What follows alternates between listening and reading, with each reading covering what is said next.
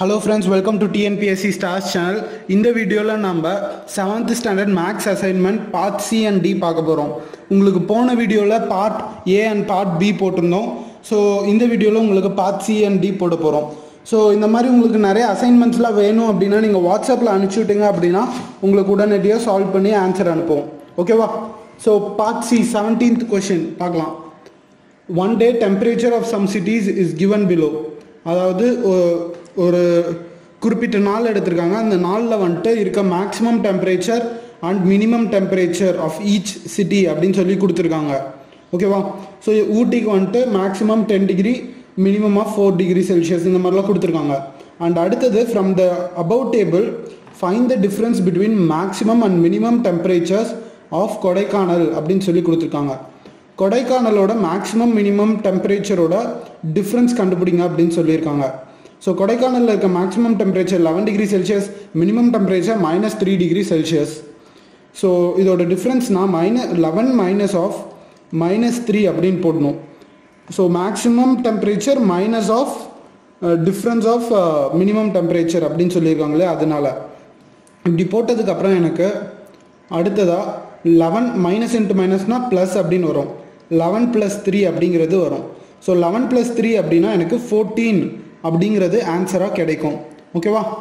So இதுக்கு நம்மளோட answer 14 degree Celsius. 14 degree Celsius தான் இது ரெண்டுத்துக்கும் இருக்க difference. Find the some of highest temperature and the lowest temperature among the cities. So இங்கே இருக்கிறதுலே ஹையஸ்ட் டெம்பரேச்சரும் லோவஸ்ட் டெம்பரேச்சரோட சம் கண்டுபிடிக்கணும் அப்படிங்கிறாங்க.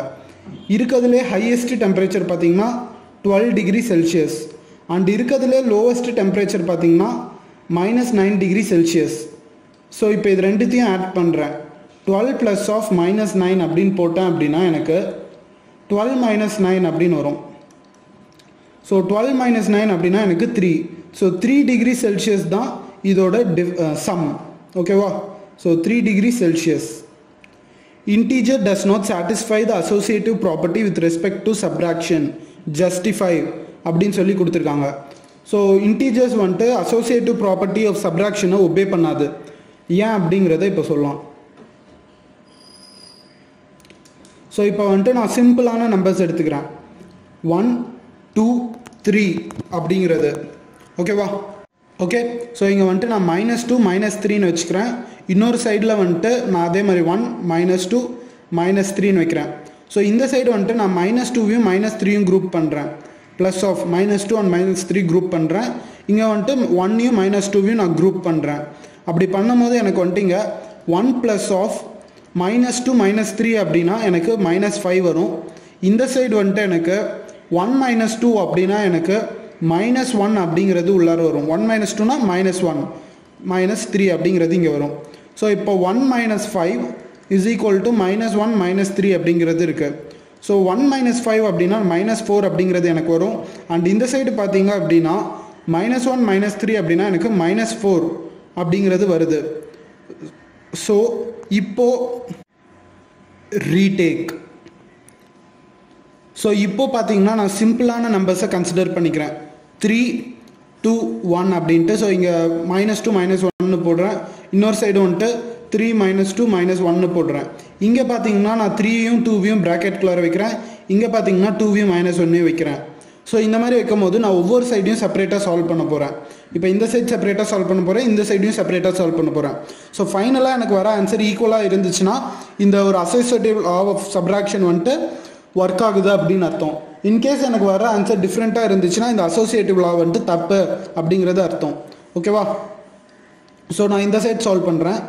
3 -2 -1 அதாவது 2 - 1 அப்படின்னா 1 அப்படிங்கிறது வரும். ஸோ 3 - 1 அப்படின்னா எனக்கு 2 அப்படிங்கிறது வந்துடும் கடைசியில். ஓகேவா? 3 - 2 -1 அப்படின்ட்டு இருக்கு. ஸோ 2 - 1னா 1. ஸோ 3 - 1 அப்படின்னா எனக்கு 2 அப்படிங்கிறது வருது. ஸோ 3 - 2 அப்படின்ட்டு இருக்கு. 3 - 2 அப்படின்னா எனக்கு 1 அப்படிங்கிறது வருது. ஸோ 1 - 1 அப்படின்னு போட்டோம்னா எனக்கு 0 அப்படிங்கிறது வருது. ஸோ இந்த ரெண்டு சைடும் நாட் ஈக்குவல் அப்படிங்கிறது நம்மளுக்கு நல்லாவே தெரிஞ்சிருச்சு. அண்ட் அதனால இந்த அசோசியேட்டிவ் ப்ராப்பர்ட்டி ஆஃப் சப்ராக்ஷன் வந்துட்டு ஒர்க் ஆகாது. ஓகேவா? 19th question. Teacher asked Anjali to subtract minus 30 from minus 120. She answered immediately minus 150. Is she correct? What is the correct answer அப்படின்னு சொல்லி கேட்குறாங்க. ஸோ டீச்சர் வந்துட்டு என்ன கேட்டிருக்காங்க அப்படின்னா minus 120லேருந்து மைனஸ் 30யை சப்ராக்ட் பண்ண சொல்லி கேட்டிருக்காங்க. ஸோ இந்த மாதிரி வரும். ஓகேவா? ஸோ மைனஸ் 120லேருந்து மைனஸ் 30யை சப்ராக்ட் பண்ணோம்னா என்ன வருது அப்படின்னு பார்க்கணும். மைனஸ் 120 இங்கே மைனஸ் இன்ட்டு மைனஸ் அப்படின்னு போட்டோம்னா நம்மளுக்கு ப்ளஸ் அப்படிங்கிறது வரும். ஸோ ப்ளஸ் 30 அப்படின்னு போடுவோம். ஸோ ப்ளஸ் 30 அப்படின்னு போட்டோம்னா நம்மளுக்கு மைனஸ் ஆஃப் 90 அப்படிங்கிறது ஆன்சராக வரும். ஓகேவா? ஓகே. ஸோ பட் அஞ்சலியோட ஆன்சர் என்னவா இருந்துச்சு அப்படின்னா மைனஸ் ஆஃப் 150 அப்படின்னு இருந்துச்சு. ஸோ அஞ்சலியோட ஆன்சர் வந்துட்டு ராங் அண்ட் த கரெக்டான ஆன்சர் வந்துட்டு மைனஸ் ஆஃப் 90. ஏன் மைனஸ் 120லேருந்து மைனஸ் 30யை மைனஸ் பண்ணுறோம். ஸோ இந்த மாதிரி நம்மளோட ஈக்குவேஷன் இருக்கும். ஓகேவா? Okay. Vandana went to a medical shop with 1200 rupees. She paid the amount for 4 different types of tablets cost 170, 285, 215, 400 respectively. What is the balance amount she received from the medical shop அப்படின்னு சொல்லி கேட்குறாங்க. So இப்போ வந்துட்டு என்ன கொடுத்துருக்காங்க அப்படின்னு பார்த்தீங்கன்னா first வந்தனா கிட்ட 1200 rupees இருக்குது அண்ட் அவள் போய் கடையில் 4 டேப்லெட்ஸ் வாங்குறா. ஒவ்வொரு டேப்லெட்டும் எவ்வளோ ருபீஸ் அப்படின்னு பார்க்கலாம். 170, 285, 215, 400. 170, 285, 215, 400. ஓகேவா? ஸோ இவ்வளோ காஸ்ட் இருக்குது ஒவ்வொரு டேப்லெட்டும். ஸோ இப்போ மீதி அவகிட்ட எவ்வளோ பேலன்ஸ் இருக்கும் அப்படின்னு கேட்குறாங்க. இவ்வளோ டேப்லெட் வாங்கினதுக்கப்புறம் மீதி அவகிட்ட எவ்வளோ பேலன்ஸ் இருக்கும் அப்படின்னு கேட்குறாங்க. ஓகேவா? ஸோ இது என்ன எப்படி கண்டுபிடிக்கிறது அப்படின்னா நீங்கள் வந்துட்டு இந்த ஒட்டுமொத்த டேப்லெட் காஸ்ட்டையும் இதோட மைனஸ் பண்ணும். அதாவது இப்போது நீங்கள் ஒரு கடைக்கு போகிறீங்க, உங்ககிட்ட 100 ரூபாய் இருக்குது, நீங்கள் ஒரு 2 பொருள் வாங்குறீங்க. ஒரு பொருள் வந்துட்டு 50 rupees, இன்னொன்று வந்துட்டு 20 rupees. ஓகேவா? ஸோ டோட்டலாக உங்களுக்கு 70 rupees அங்கே செலவாயிருக்கு. ஸோ கடைக்காரவங்க உங்களுக்கு மீதி 30 ரூபாய் தருவாங்க இல்லையா? ஸோ அதுதான் இவங்களுக்கு எவ்வளோ மீதி தருவாங்க அப்படின்னு சொல்லி கேட்குறாங்க. ஓகே. ஸோ நம்ம இப்போ என்ன பண்ண போகிறோம் அப்படின்னா இந்த ஒட்டுமொத்த டேப்லெட்டு எவ்வளோ ஆச்சு, ஒட்டுமொத்தமாக இந்த 4 டேப்லெட்டையும் சேர்த்து எவ்வளோ ஆச்சு அப்படிங்கிறத ஃபர்ஸ்ட் கண்டுபிடிக்க போகிறோம். ஸோ 170 + 285 + 215 + 400 அப்படின்னு போடுறோம். So 170 plus wait. ஸோ இது எல்லாத்தையும் ஆட் பண்ணோம் அப்படின்னா நம்மளுக்கு இதில் வந்துட்டு 500 + 400 900, 900 + 170னா 1070 அப்படிங்கிறது நம்மளுக்கு வரும். ஓகேவா? 1070 அப்படிங்கிறது நம்மளோட ஒட்டுமொத்த டேப்லெட் 1070 rupeesக்கு வாங்கியிருக்காங்க. ஓகேவா? இப்போது 1200 - 1070 அப்படின்னு போடுறோம். 1200 - 1070 அப்படின்னு போட்டோம்னா நம்மளுக்கு 130 மீதி இருக்கும். ஸோ இது என்ன கான்செப்ட் அப்படின்னு உங்களுக்கு புரிஞ்சிருக்கும்னு நினைக்கிறேன். அதாவது ஒட்டுமொத்தமாக ஆன செலவு இவ்வளோ, இந்த செலவில் அதாவது என்கிட்ட இருக்கிறது 100 ரூபானா 70 ரூபாய் செலவாயிருச்சு அப்படின்னா மீதி எவ்வளோ இருக்குது அப்படிங்கிறத நான் எப்படி கண்டுபிடிப்பேன்? செலவானது 70 ரூபாய். ஸோ அந்த 70 ரூபாயும் 100 ரூபாயும் மைனஸ் பண்ணேன் அப்படின்னா மீதி இருக்க அமௌண்ட் எனக்கு கிடச்சிரும். ஸோ அதுதான் நம்மவும் இங்கே பண்ணுறோம். ஒட்டுமொத்தமாக செலவானதை கண்டுபிடிச்சிட்டு அந்த ஒட்டுமொத்த செலவையும் நம்மக்கிட்ட இருக்க காசோட மைனஸ் பண்ணுறோம். மைனஸ் பண்ணால் நம்மளுக்கு மீதி இருக்க அமௌண்ட் கிடச்சிரும். ஓகேவா? ஸோ 130 rupees தான் நம்மளுக்கு மீதி இருக்க amount. Okay. So 130 rupees. Next, Ramu wrote a competitive examination which has scoring procedure as 2 marks for correct answer, -1 mark for wrong answer. He had 30 correct answers and 20 wrong answer. How many marks did he score in the examination அப்படின்னு சொல்லி கேட்குறாங்க. ஓகேவா? So நம்ம இப்போ என்ன பண்ணோம் அப்படின்னா first ஒரு correct answer, 1 correct answer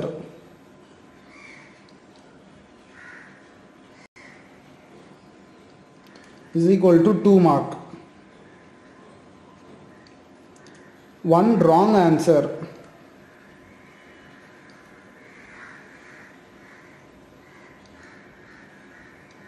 is equal to -1 mark. ஓகேவா? ஸோ ஒரு கரெக்ட் ஆன்சருக்கு 2 மார்க்ஸ் அப்படின்னா 30 கரெக்ட் ஆன்சர்ஸ்க்கு எவ்வளோ 2 into 30 மார்க்ஸ் ஓகேவா. ஸோ ஒரு கரெக்ட் ஆன்சருக்கு 2 மார்க்ஸ் அப்படிங்கிறப்போ 30 கரெக்ட் ஆன்சர்ஸ்க்கு நம்மளுக்கு 2 into 30 மார்க்ஸ் அப்படிங்கிறது வரும். ஸோ எனக்கு வந்துட்டு 60 மார்க் வருது கரெக்ட் ஆன்சர்ஸ்க்கு மட்டும். 60 மார்க்ஸ் ஃபார் கரெக்ட் ஆன்சர் ஓகேவா. அண்ட் அடுத்தது எவ்வளோ ராங் ஆன்சர்ஸ் 20 ராங் ஆன்சர். ஒரு ராங் ஆன்சருக்கு எனக்கு -1ங்கிறப்போ 20 ராங் ஆன்சர்ஸ்க்கு எனக்கு -1 into 20ன்னு வரும் இல்லையா. ஸோ அப்போது எனக்கு -1 into 20னா எனக்கு -20 marks for wrong answer.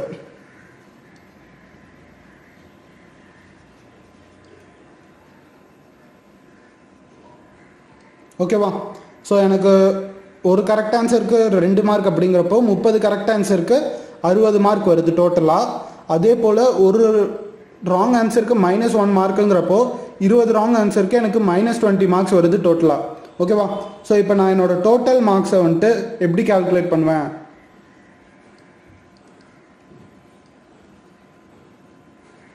Total marks is equal to 60 - 20. இது ரெண்டுத்தையும் அப்படியே ஆட் பண்ண போகிறேன். ஸோ இது ரெண்டுத்தையும் ஆட் பண்ணனா எனக்கு மீதி எவ்வளோ மார்க்ஸ் இருக்குது அப்படிங்கிறது தெரிஞ்சிடும். ஸோ 60 ப்ளஸ் ஆஃப் -20 அப்படின்னு போட்டேன் அப்படின்னா எனக்கு 60 - 20 அப்படிங்கிறது கிடைக்கும், விச் இஸ் 40. ஸோ 40 மார்க்ஸ் வந்திருக்கு அவனுக்கு. ஸோ 40 மார்க்ஸ் கிடைச்சிருக்கு. ஓகேவா. ஓகே, நம்ம என்ன பண்ணியிருக்கோம், ராங் ஆன்சரோட ஃபர்ஸ்ட் கரெக்ட் ஆன்சரில் எவ்வளோ மார்க் வந்திருக்கு அப்படிங்கிறத பார்க்குறோம். நெக்ஸ்ட்டு ராங் ஆன்சரில் எவ்வளோ மார்க் வந்திருக்கு அப்படிங்கிறத பார்க்குறோம். ஸோ இப்போ இது ரெண்டுத்தையும் ஆட் பண்ணோம் அப்படின்னா நம்மளுக்கு அவனோட டோட்டல் ஸ்கோர் என்ன அப்படிங்கிறது தெரிஞ்சிடுது. ஓகேவா. Okay, next part D. So இதில் ஒரு டேபிள் காலம் கொடுத்து இதில் ஏபிசிடியோட வேல்யூ கண்டுபிடிக்க சொல்லியிருக்காங்க. இது ரொம்பவே ஈஸி, உங்களால் பார்த்தோன்னே அப்படியே போட முடியும். ஸோ ஃபர்ஸ்ட் இவங்க கொடுத்துருக்கிறது 5 + a = 0 அப்படின்னு சொல்லி கொடுத்துருக்காங்க. 5 + a = 0. அப்போ 5ஓட எதை ஆட் பண்ணால் எனக்கு 0 வரும் அப்படிங்கிறது உங்களுக்கு தெரியணும். 5ஓட அதாவது இப்போ நீங்கள் என்ன பண்ணணும்னா, இங்கே 5 இருக்கு இல்லையா, இது இந்த சைட் கொண்டு போயிருங்க. கொண்டு போனீங்கன்னா a = -5 அப்படின்னு வரும். ஸோ a = -5 அப்படிங்கிறது தான் உங்களோட ஆன்சர். ஸோ 5 வந்துட்டு இந்த சைட் பாசிட்டிவாக இருக்குது, ஆப்போசிட் சைட் கொண்டு போனீங்கன்னா உங்களுக்கு நெகட்டிவ் சைனில் மாறும். அண்ட் அதுதான் உங்களோட ஆன்சர். ஓகேவா. ஸோ 5ஓட -5 ஆட் பண்ணேன் அப்படின்னா எனக்கு 0 அப்படிங்கிறது வரும். 5 ப்ளஸ் ஆஃப் -5 அப்படிங்கிறது 0 இல்லையா, அதுதான் இங்கே கொடுத்துருக்காங்க. Okay, next -1/8 into b = 1. -1/8 into b = 1 அப்படின்னு கொடுத்துருக்காங்க. ஸோ இப்போ -1/8 அப்படின்ட்டு இருக்கு. ஸோ இந்த மைனஸை நான் ஃபர்ஸ்ட் அந்த சைடு மாற்றுறேன். 1/8 into b = -1 அப்படின்னு போடுறேன். மைனஸ் இந்த சைட் கொண்டு போகிறேன். ஓகேவா. அடுத்தது டிவிஷனில் 8 இருக்கு. ஸோ இங்கே டிவிஷனில் இருக்க 8 இந்த சைட் கொண்டு போனேன்னா மல்டிப்ளிகேஷனுக்கு போகும். ஸோ b = -1 into 8 அப்படின்னு போடுறேன். அடுத்ததாக b = -1 into 8னா -8. ஸோ பியோட வேல்யூ -8 அப்படிங்கிறது தான் பியோட வேல்யூ. இங்கே டிவிஷனில் இருக்கிறத அங்கே கொண்டு போனால் மல்டிப்ளிகேஷன் ஆகுது, அவ்வளோதான். ஓகேவா. நெக்ஸ்ட் c + 10 = 10 அப்படின்னு சொல்லி கொடுத்துருக்காங்க. ஸோ எதோட 10 ஆட் பண்ணால் 10 வரும், ஒரு நம்பரோட எதை ஆட் பண்ணால் எனக்கு அந்த நம்பரே வரும் அப்படின்னு பார்த்தீங்கன்னா இந்த இடத்துல c = 0ன்னு போடுங்களேன். 0 + 10 = என்னது, 0 + 10 = 10 தானே. ஸோ அதுதான் நம்மளோட சியோட வேல்யூ. ஓகேவா. அடுத்தது d into -7 = -7. இப்போ இந்த டியோட இடத்துல 1 போடுங்க. அப்போ என்ன வரும், 1 into -7 = -7 அப்படின்னு வருமா. ஸோ 1ஓட எதை மல்டிப்ளை பண்ணாலும் அதே நம்பர் தான் நம்மளுக்கு திருப்பி வரும். ஓகே. So டியோட value 1. ஓகேவா. ஸோ தேங்க்ஸ் ஃபார் வாட்சிங் திஸ் வீடியோ. இதோட இந்த வீடியோ முடிஞ்சுது. அண்ட் இதுக்கு மேலே உங்களுக்கு வேறு ஏதாவது அசைன்மெண்ட் வேணும்னா நீங்கள் வாட்ஸ்அப்பில் அனுப்பிச்சுட்டிங்கன்னா உடனே உங்களுக்கு சால்வ் பண்ணி அனுப்புவோம். ஓகேவா. தேங்க்ஸ் ஃபார் வாட்சிங்.